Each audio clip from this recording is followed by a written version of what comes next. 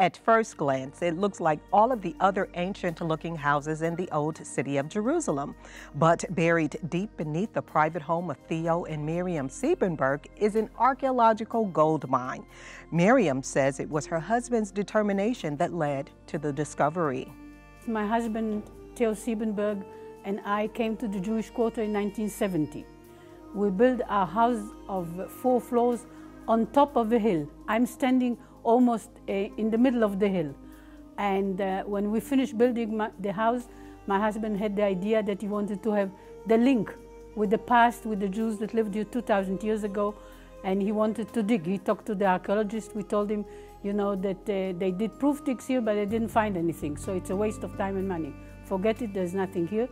But he insisted, and he didn't take no for an answer, so he talked to the engineers. The engineers told him, you're a little bit too late, because not only a house will come falling down, but also all the houses in the back of the street will come sliding down, because it's a big slope here. And then they came up with the idea, after about 8 months, of putting up a retaining wall from street to street. This is the retaining wall from street to street, 4.5 floors to bedrock. And once we agreed to do it, we could start doing the excavation. Archaeologists unearthed rare finds dating back some 4,000 years, including this aqueduct that transported water from the city of Hebron to the Temple Mount, where official animal sacrifices were held during many of the festivals. And this aqueduct is probably started from the time of the Maccabee kings. And so we are standing here apparently in the Maccabee Palace. When I say that this is the Maccabee Palace, this is a very small place. The Maccabee Palace must have been a much bigger one, and it went all the way through, I would say, at least 1/3 of the Jewish Quarter of today, but at that time it was called, as you know, the Upper City. So here we can touch history.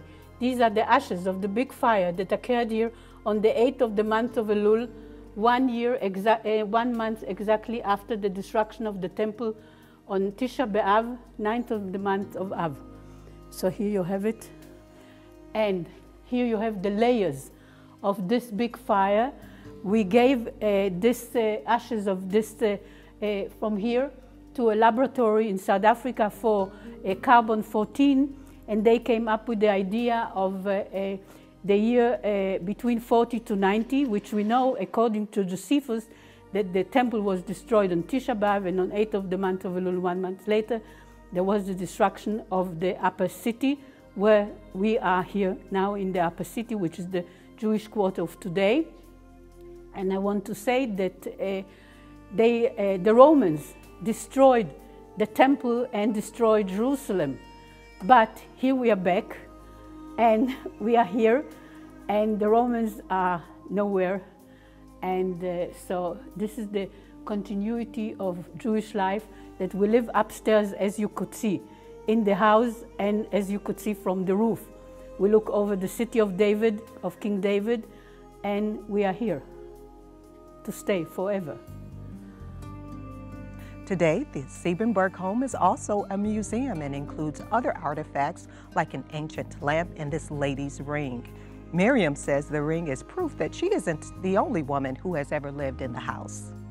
Proves to me, you know, the continuity, that there was a woman that wore something like this, and here I am, you know, 2,000 or 3,000 years later, and I'm also wearing the same ring, not the same exactly, but a replica of that ring that she wore. So in this place, it's like we were here and here we are again. When you come to Jerusalem, I would like you to come and visit the Siebenberg house, and we will show you all the finds and the small artifacts and the key ring of the lady of the house, and the rest of what we found here, and we love to have you.